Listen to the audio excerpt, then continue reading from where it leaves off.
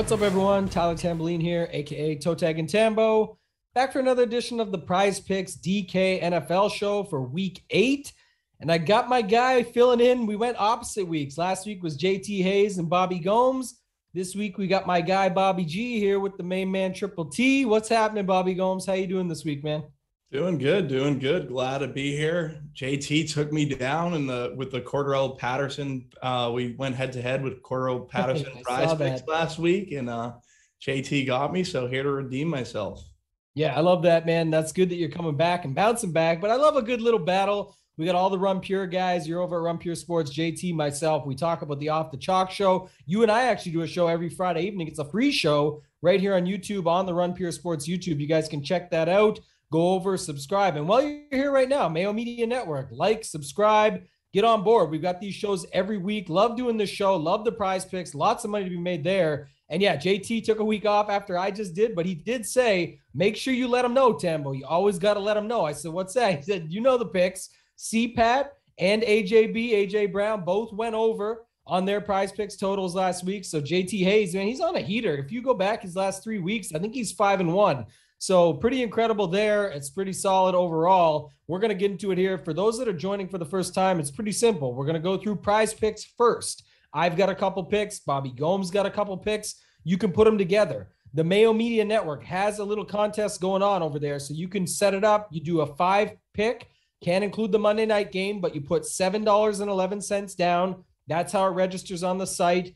Go over. You can use our 4 picks and one of your favorites and put those together. They're scoring it for the entire season. Lots of money, $3,000 in site credits up top. There's other prizes as well. Thereafter, some really good prizes. Second is $2,000, goes down from there. But if you aren't signed up yet on PrizePicks, definitely head over there. Use promo code MMN.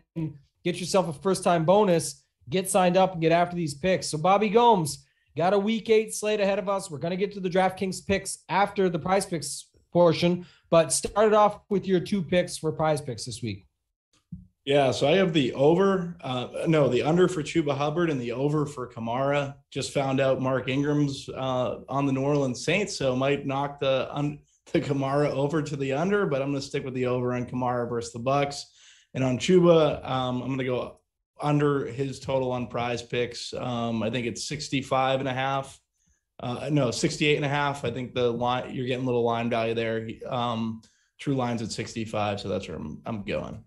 Okay. Yeah, I like that. We'll talk about it. The Kamara one is fine. I think, like you said, with Ingram there, who knows what they'll do. I saw Sean Payton mention today that he's absolutely has a chance to see the field and get touches and et cetera, with the interviews that he's had. But hey, you never know what's going to happen there. And then Chuba, I got a little more interest in him. So we'll see how that one plays out. If we had our own bet this week between you and JT Hayes last week, I would take the over on that one. We'll talk to it when we get to the DraftKings running back section. But let me talk about mine first here on PrizePicks. I got a couple. I actually got a little mini stack, and it's in a game that probably, so here, let me start over. This week is interesting, Bobby, because we've got 12 games, less buys, etc., no London games, all that factor, but we don't have very many totals 50 plus, right? I think there's one total at 50, one at 49.5, maybe 2 that have maybe that one just touched 50 actually. We've got 2 at 50, but they're right at 50. So that's kind of the thought process here on the early. So it's Thursday night recording this. You guys are listening Friday morning, most likely,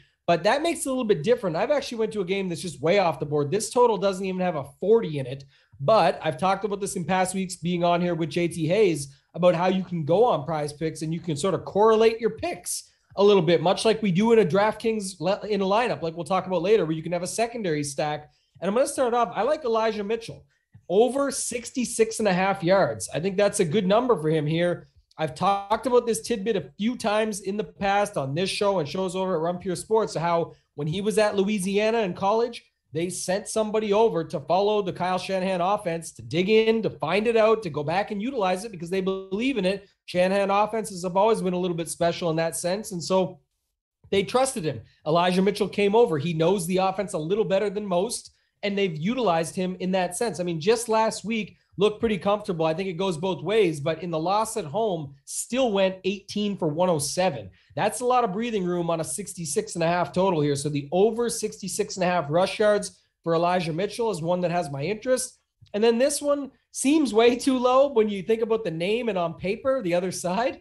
But then you think about what the seasons looked like last week, etc. Justin Fields, all those factors. But I'm going with Allen Robinson over 40 and a half yards receiving.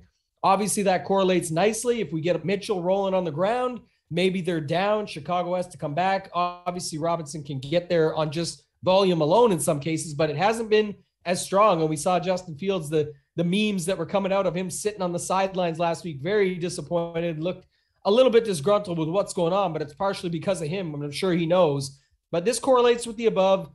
Most people think of San Francisco pretty good defense, but if they're down, that's the thing. And you got Chicago at home. I think A-Rob can get over 40 and a half yards. So I think even without the potential of being down in the game, he could still get there. And we just saw Michael Pittman drop over 100 on them. So again, not saying it's the same, but realistically, Robinson should be better. He's just always stuck with these quarterbacks. Any thoughts on that game, Mitchell, Robinson, those picks in general, Bobby? I like the correlation. Just thinking to do that on PrizePicks, it makes a ton of sense. Yeah, pretty good lines. Like obviously Elijah Mitchell, he's coming in San Francisco. Everyone was on Trey Sermon, and now looks like Mitchell's the guy. I remember we talked about like best ball or like in the summer, and you kind of brought up Mitchell. So he was someone I was drafting in best ball because of that, because you talked about the system. Thought it was pretty interesting.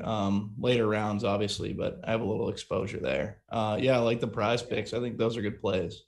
I really like correlating them. I just think that's something that people don't think about as much, where if one happens, the other one can. And we look for it in daily fantasy, and we talk about it all the time. It relates to sports betting. But if you're building a 9-person lineup, and we're about to segue into DraftKings anyway, so it kind of correlates with that. But when you're building a 9-person lineup, we know everyone knows to stack, but the secondary stacks, the third stacks, all those things that make sense that sort of put it all together is just making it almost into like a sports betting parlay where, listen, it's hard enough to hit a 3 or 4 game parlay, but why put yourself in a position to have to hit a 5 or 6 gamer in theory when you're thinking about putting this stack of 1, 1, and 1. So you got, a quarterback, wide receiver, and a run back, but then the rest are all just random plays. You just need so many random events to happen versus trying to tie it together. And I utilize that on PrizePicks as well. I think it's a great way that you can go about it. So let's hop into it though, Bobby. I like this slate. It's week 8. I talked about it last week. If week 7 wasn't lucky 7, then week 8 can be great. And that's why we're dialing in. That's why I always remember the weeks, put a name to them.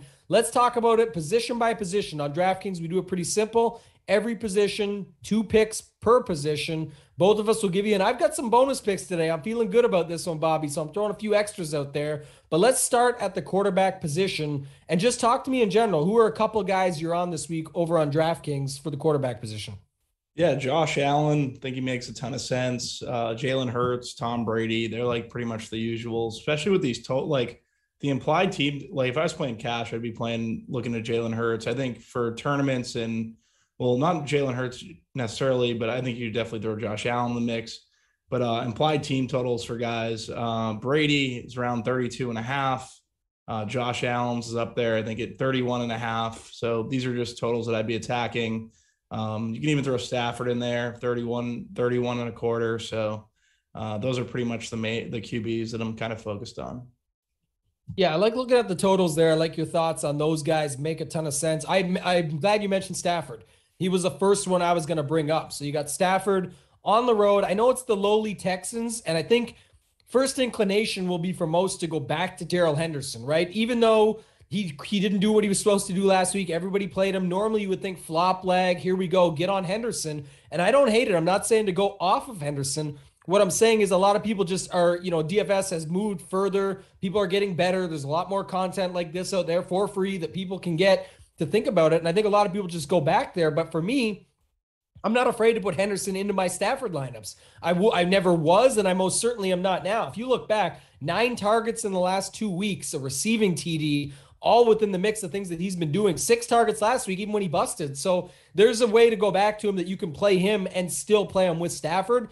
The other thing I like about Stafford is his guys are pretty shifty with the ball. You get Van Jefferson, Woods, Kupp, all those dudes that get the ball. They can do a lot with it. Higbee, don't forget. And realistically, that's the target tree. There's those 3, 4, 5 guys. If you include Henderson, you put those guys together, put them in pairs of 2 and mix them up, and I think you can go after that. And Van Jefferson's sort of an outsider that you don't have to put in there. Kupp, Woods, Higbee, and don't be scared to put Henderson. There's your stack. So I definitely like Matt Stafford. And then Justin Herbert. Another guy that stands out to me. So he's at home. I think it's a 49.5 total as of now. We'll see where that goes. But against New England, I think the Pats can stay enough in the game. Mac Jones hasn't looked horrible. They've a lot of passing attempts in most of his games, a lot of tries at it. So it's hard to look bad when you get that many chances. But man, they put up 54 points last week. I'm not expecting anything like that here. Totally different matchup, much better team. We'll have to see with the Eckler news. This afternoon, Eckler did not practice. Just the news came out, so we'll see what happens there. It is Thursday now, so we'll see what goes on over the weekend. But even without him, you got other guys there, right? We'll talk about them later, most likely. But I know you always like a good Mike Williams, Keenan Allen, something like that. You can mix and match with Herbert, and I think they can keep it close. So we'll go with Justin Herbert and Matt Stafford for myself this week. Any thoughts on that? And then bring us into the running back position for yourself. Yeah, both Stafford and Herbert, I think, are really good plays. You talked about stacking Stafford with Henderson, and we saw 2 weeks ago that really worked out. You talked about the 9 targets. Last week, Henderson, the chalky, he was kind of like a pretty easy tournament fade for me last week. I think a way to kind of play him this week is to play him with Stafford, because a lot of people are just going to play him by himself, or, well, they're obvious. It's just a way to play him differently, right? So I like that. And then on top of Herbert, like, that team's just, the offense has been great. You're talking about the total in that game. I like the Herbert has the rushing equity as well. It's kind of sneaky on the slate. A lot of people are going to go to Hurts for the rushing equity. A lot of people are going to go to Josh Allen, but Herbert has it as well. So don't mind those calls at all. Yeah, and the one thing you said there, I think, is just key, and that's what I was trying to get in on, was with the Henderson. Either people go away, some will still go away and say, oh, he screwed me last week, I'm not going to fall for that again, and I'll get off of him, or they'll talk themselves into that they're on the road, and even though it's an easy matchup, maybe it's not him, maybe it's a Sony game, maybe you never know what people will bring into their mind, and then that translates what goes into their lineups.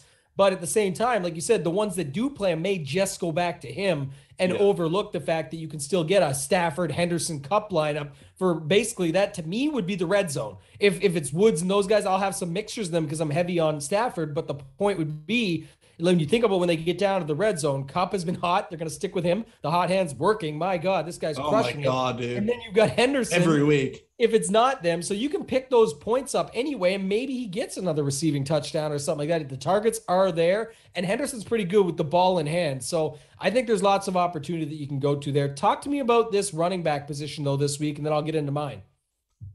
Yeah, you could kick it off with Henderson. Like you said, I think people are going to play him by himself. And like we talked about it being differentiated by playing him with Stafford, he would be my favorite. DeAndre Swift, I think he's very much in play at 7,100. He's looking like a really good play to me versus the Eagles. Just works well in the passing game, has all the usage to get there. Don't mind going to him. Elijah Mitchell, you talked about it. Like, they're using him in San Francisco. Obviously, the Bears run D isn't necessarily what it was in the past. So I don't mind going there. Hubbard, he's going to pop for a lot of people. Not really sure what to do on Hubbard right now. I have the under on the PrizePicks. If he gets too chalky versus the Falcons, maybe I go away from it. But if he's going to be, I don't know, Hubbard's a good play, right? It's just a matter of trying to get different in tournaments, and if I want to really play that chalk. Yeah, that's what I was thinking about when I mentioned that earlier with you. Said I'll take the other side of your PrizePicks on it, because for me, I think he's kind of interesting. He's still got all the opportunities. Last week, he did bust for people, and against sort of the opposite effect of what I said earlier with Henderson. We've already talked about Mitchell, Henderson, those guys, but with Henderson, people will be likely to go back. They'll just say, oh, it was a bad week, let me take him. With a guy like Chuba Hubbard, I don't know if it's his name or what it might be that sometimes just throws people off, but they're like, yeah, I'm not going back to Chuba. Forget this, or Hubbard, whatever you want to say. I'm not doing that. So sometimes it comes down to that, and you think about it in that sense, but he still has had all the opportunity. Even last week wasn't a bad week for opportunity, just a bad week for results. And sometimes that's where I'd be more inclined to look past and say, look, the matchup against Atlanta, everything that's here in front of them. Now, there is some other guys I'll talk about when we segue into the wide receiver position, but for right now, I think that's interesting. So Mitchell, Henderson, Chuba, and then the other guy I was going to talk about was, in spirit for JT Hayes, who's not here this week, I got to bring up CPAT again, because listen, Mike Davis is there and we know it, and they've been trying to make it work, and he gets his 7 or 8 DK points every week, but that's not what we're looking for in tournaments. And realistically, if you think about it, CPAT has just been getting almost like CPAT has almost been like CMC, getting the opportunities through the air, on the ground, shifty stuff, end arounds, all these things. And he is capable. It's just taken coaches forever to get after it with this guy. I know Ian Hartitz, who's a great follow on Twitter, has been trying to make this happen forever, and he's excited about everything that's been going on with Patterson. But I think this game could be pretty interesting back and forth. What are your thoughts on Patterson again, one, and then two, just this Carolina-Atlanta game as a whole, chalk aside, everything, just how you think it could play out? Yeah, I think you'd really stack up this game. And that's why I was trying to get different by not playing Chuba and kind of playing the passing game. We'll kind of get into DJ Moore and Robbie Anderson. I know Robbie Anderson's been atrocious, but hopefully this is the week, right? Like we would hope that versus Atlanta Falcons pass D, he could get going. Yeah, I think it's in terms of like Cordell Patterson, he seems like a very good tournament play. He would be my kind of pivot off Chuba in that sense. If I was stacking up this game, just way to differentiate yourself relative to how the field's going to play on the construction. And then for me, Calvin Ridley, I like him in this game as well. So I guess we can kind of transition in a wide receiver if you want to go. Yeah, feel free. Take us over there. I like the Calvin Ridley start. So let's roll it out with that and then talk about the other wide receivers you got over on. So Calvin Ridley's just seen a ton of usage lately. He was a guy that a lot of people went to last week. He really he got there, but not to the extent that like he could get there, like where he has the slate breaking potential. I think he could do it this week versus the Carolina Panthers secondary. Talking about DJ Moore, Robbie Anderson. I think these guys are also in play. Darnold has not looked good. That's the issue. I think he kind of turns around this week versus lowly Atlanta Falcons secondary. Chris Godwin's another guy. I think he's going to be very much in play at that price tag and play for cash. And Brandon Cooks, people don't want to run back this. You don't want to run back. If you wanted to run back the Stafford stacks, I think Brandon Cooks is very much in play. Jeez, we're done at wide receiver. You stole all. I know it's tough when it's a couple guys from just one position. Man, you just crushed me. But I was gonna say I talked about Allen Robinson. I already like that. I think that'll definitely translate over to DK for me. I just think he's got so much talent, and I know it's Justin Fields and it hasn't quite clicked yet, but I feel like this could be the week when they're at home. There's been talks of it already. Obviously, Justin Fields wants to play better. Some will say he's not the guy. It's hard to disagree, but they're giving him the reps so he can get the experience. How can you say he's not the guy when you're week 8 and there was other guys in there? Dalton was in there, etc. Like you got to give him a shot, man. Like, and when you come in on other times, he can run in a few touchdowns or something. But I do like the setup with him and Allen Robinson. So I'm going to go with Allen Robinson. You mentioned Brandon Cooks, just another guy, a lot of people, myself included, had last week, and he just completely failed us all. It just wasn't a good week. But man, 7+ targets in every game except one this season. And if I'm playing those Rams like I am, you're going to need a run back. So I think he makes some sense going Brandon Cooks there. And then it's kind of a tie for me in the second tier. So you already gave the secondary tie was the Carolina guys. I like Moore. I like Robbie Anderson. Again, I don't even know. Like they can, it's not that Darnold's good. He's not, he hasn't been. He's, had a few rushing touchdowns, things like that. Go ahead. I wish they would kind of give PJ Walker a start just to see. Just to see. I would like that. I'd like to see that too, actually. That'd be a lot of fun, but we'll see. There's still a long season ahead of us. Anything could happen. But what I will say is the thing about Darnold is he doesn't necessarily have to be good, because sometimes you can just get that little lowly check down to a guy like DJ Moore and he can just house it because he's that good yards after catch with the ball in hand, ability wise.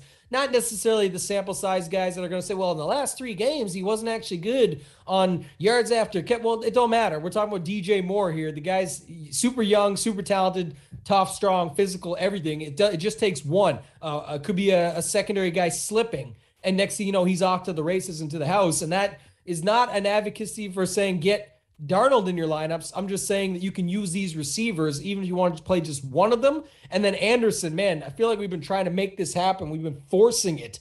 Throbby Robbie, as we like to call him over at Run Pure Sports. Man, there's nothing to be throbbing about, though. This has not been good. So we'll have to see. Maybe this is the week. I think both those two make sense. And then Keenan Allen is just always the guy I like. Feels like there's not as much of a ceiling there anymore, but it just takes one of those 11-141 type games that we know that he can put up. And that with Herbert alone could be more than enough to push you over the edge. So leave it at that at wide receiver. I think we got enough plays out there. I like the Ridley call. Again, guys like Ridley, DeAndre Hopkins, those guys this season just haven't blown everyone away, but it's not like they've played bad, right? They've had good games. They'll put up their 15 to 20 or something here and there, but they just haven't had those 30+ games. And when they do, then it's not a surprise. So that's why I like going to a guy like Ridley, how you mentioned him there, and utilizing some of the, secondary stacks, even if you wanted. Like that game, you could have Chuba, who I'm a little bit higher on than you, I think, but you mentioned you were trying to get different. I'm just saying, if I played Chuba and just ran it on the other side with Ridley and hope that I get some action that way, I don't have to be on Darnold or on Matt Ryan. And that's just as of now, that's my thoughts. I just think of ways you can go about it to be a little bit different. But let's move on. Let's talk about tight end. A couple picks you got this week over on DraftKings, then I'll give mine right after. I got to think about my second one a little more. I'll bring it up and we'll talk about it. But you give me yours first. Yeah. So basically looking at just kind of seeing who I'd like to, Dan Arnold at 2,800 or 2,600, whatever he is on DK, seems like he's going to be a play that a lot of people are going to have interest in, maybe the cash game tight end. I think Jared Cook's in play, although Donald Parham has been eating into that workload overall. Ricky Seals-Jones, another guy. For me, I think I would consider him just because of all the work that he's getting in the passing game. And then Dallas Goedert would be another guy that for Jalen Hurts, I think he makes sense to just obviously stack him up in that way. If you're single stacking Hurts, Goddard's probably outside of Devontae Smith would be my favorite call there. Yeah, I'm glad you mentioned, for the record, you mentioned Arnold, then Cook, then RSJ. And the reason I'm repeating for you is because not letting you steal Goddard. He was your fourth man. We only go to 2 or 3 here, Bobby. So I know I got to get my Goddard pick back from you. You can have it. You can have Goddard. Yeah, okay. No, I like it. I like those calls you made. And I like how you put them out. Like Arnold and Cash might end up being a thing. We'll have to wait and see. When we record so early, sometimes, folks might forget that. Things definitely change. You need to stay after the news. You need to stay on top of things. And the best place to do it is Run Pure Sports. We talk about it all the time, but we've got the show, the Friday News Dump. Myself, Bobby Gomes, Holden Kushner, we're all on there talking about the news and how it pertains to DFS as the week goes on. So check that show out Friday evenings. 5:15 Eastern time, I believe, is the setup, or 4:15 Eastern time. I should be correct here. So 4:15 Eastern time on Friday nights, that show is free. And then myself and JT Hayes, if you really miss him, I miss him, but I still love Bobby too. But myself and JT Hayes are on the Sunday morning show, Off the Chalk. It's free. It's at 7:45 Eastern time, very early over on YouTube. You guys can check that out. It's free as well. But I like Dallas Goedert. Back to the tight end position here on DraftKings.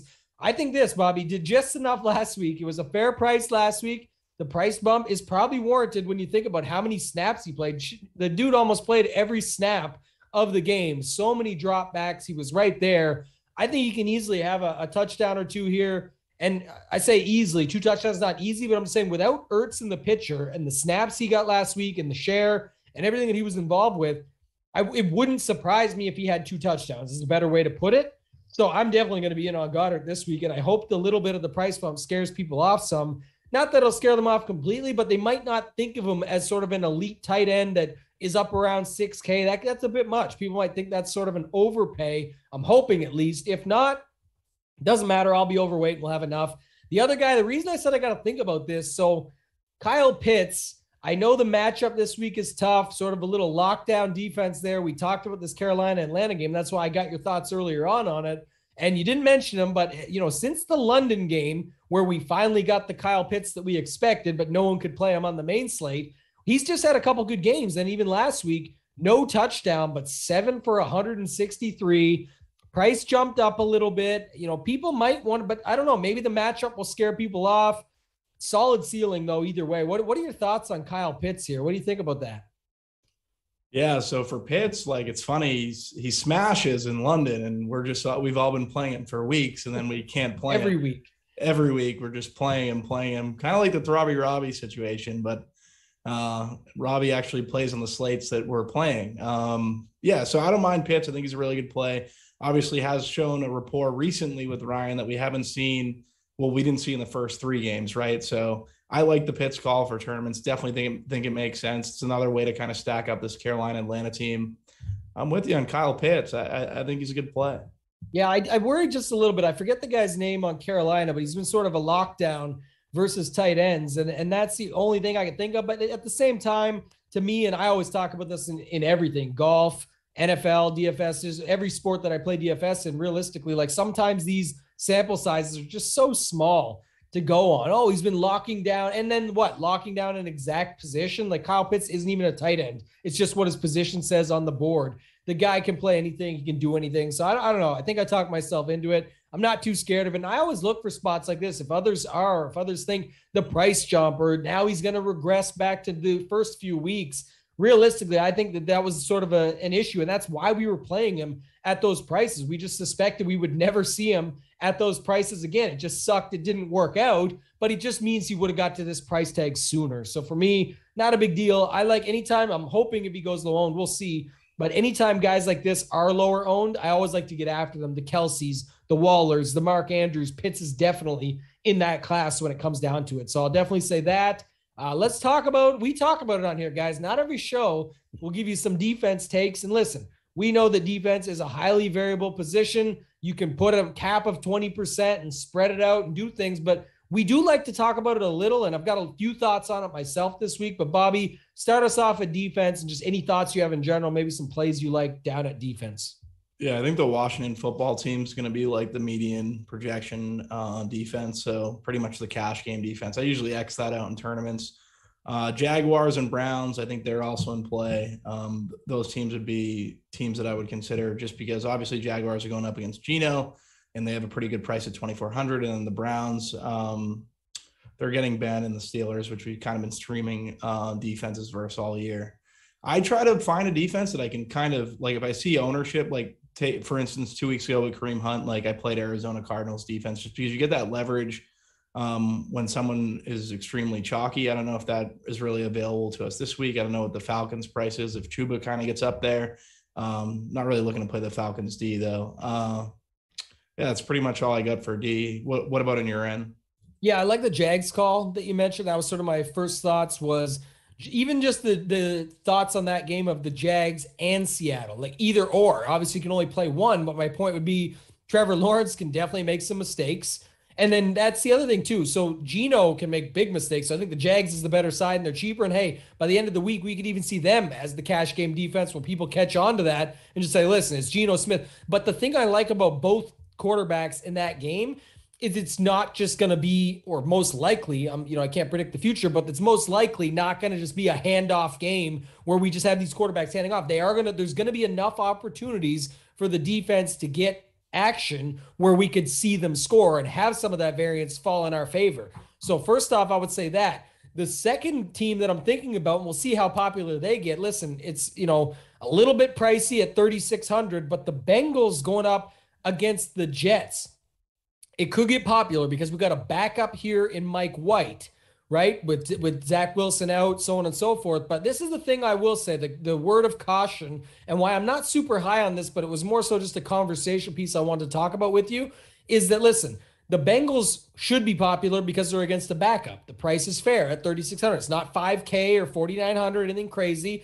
but it's not 2,200. Sometimes you'll have the money left over for that. People land there and feel good about it. But the word of caution is this. When you have a backup, like a guy like Mike White going in there, sometimes it's the opposite situation of Seattle and Jacksonville where the teams will just say, listen, we don't want to put him in the line of fire. He's first time out here. We want to just hand the ball off, see what we can do. And I didn't talk about Michael Carter earlier at the running back position, but man, he's actually looked pretty good. The opportunities could go up for a guy like him, and we could just see them handing it off. So if you want another sneaky play and you stayed till the end, I think Michael Carter at running back could be a guy you go to this week while they have, people are playing the Cincinnati D against Mike White, or people think there's no way you can play anybody from the Jets. He's just a guy I think you could roll with. And then the other thing is, Bobby, this is a way to really get some crazy leverage on in large field stuff at least, is play Michael Carter with the Jets D.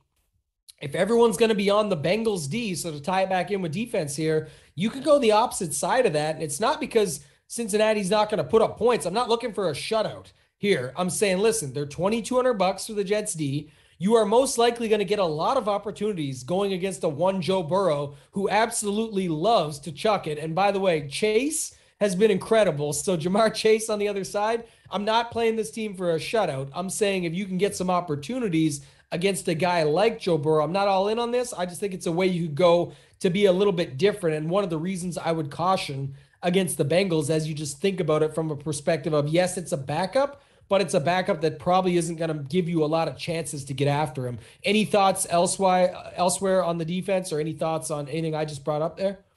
I like the Michael Carter call, and I like correlating them with the Jets D. I think that becomes a really low-owned correlated stack, and I think that works for tournaments. Yeah, that's pretty. I think we covered defense pretty well. I think I would say.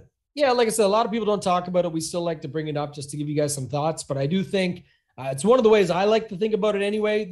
I do spread it out. It's weird. A lot of people don't talk about it because I think it is like a big factor in terms of like your overall lineup construction. Hit defense, you're pretty much in a good spot. And some weeks it literally breaks the slate, and it's hard to predict. I get why people say don't spend time on it because it's impossible to predict. I get it, but then you can at least put your educated guesses into it for 4 or 5 of your top pieces at 20 to 15% range going down, and then let the rest spread out at 8 to 5% or whatever you end up with, 8 to 3%. I'm okay with that, but what I'm saying is more like you just mentioned, it still could be a little bit of an edge where you could try to get after it, where most don't want to put time into it or focus. There is still ways to correlate it. There is still ways to leverage with it. And like it or not, hey, even when FanDuel used to have kicker on their site, it would still be a way to get after it and be different. So DraftKings has defense. We love it. We'll go with it. Anything else you want to talk about for this week, Bobby? That's pretty, like, what do we have, like flag plant plays? Like, what are we doing in terms of who's your favorite play of the week? You're the guest. We can do whatever you would like, man. You're a guest. Anything, if you want to do flag plant plays, give me your Bobby Gomes flag plant play of the week. I'm gonna go Austin Eckler, 7,900. I think he's gonna go under-owned. I think he's gonna smash versus the Patriots this week, and he's my flag plant. We didn't really talk about him in the running back section. I was just kind of looking at his ownership. I thought he would be a little bit higher. He's coming around like 5%. Really like that number for Austin Eckler. Yeah, we got to wait and see. Like I said, we'll see what happens with the practice report tomorrow, because today's Thursday night. Friday, this will be out as we've mentioned, but we'll see. He didn't practice today, but if he's fine, I love it. He goes with my Herbert call. So I definitely think, that's one of the running backs we were already stacking with guys like, Herbert with their quarterback, where not everybody stacks with the quarterback with running back. I think that one makes a ton of sense. I'm going to go with Elijah Mitchell. I was on him for PrizePicks. I was on him for DraftKings. I'm just standing by it. Like, people just don't want to play it because it's the San Francisco spot and it's Kyle Shanahan. Things are crazy, but he hasn't really done Kyle Shanahan things and switched it up on us. It's just people don't want to commit to it because it's still Elijah Mitchell and it's San Francisco and it's Kyle Shanahan. For me, I'm okay with it. I love the PrizePicks play over 66.5, and I'm going one step further to say busts over 100 yards again this week against Chicago. So I'll roll that pick out for my play of the week. Awesome, Bobby. I appreciate you, man. Definitely appreciate you stepping in for JT Hayes. Love doing shows with you. Talked about it multiple times, where you guys can find us on Friday night, 4:15 Eastern, over on YouTube on the Run Pure Sports channel. Hit the like button and subscribe for Mayo Media Network. And Bobby, let the people know where they can find you. Yeah, find me on Twitter, Bobby Gomes DFS, and Run Pure Sports also. Yeah, you can find me on Twitter, this side, at Toe Tag and Tambo. I got the new little logo unit up this week. So it's sick. I was gonna comment. Looks very snazzy. I like the white RPS logo. Yeah, it's a tide me over. I got to get my little setup going on. So this week should be the week when I finally get it. I've been mentioning it for weeks now. For those that don't know, I've been going through a little bit of a move, renovation, everything that's been going on. So trying to get things dialed in and have sort of a full-time setup so I can just get back to providing the content, doing what I love to do, being out there with everybody, answering questions. Feel free to add me on Twitter. Hit me up there if you guys have any questions. Other than that, thank you and good luck.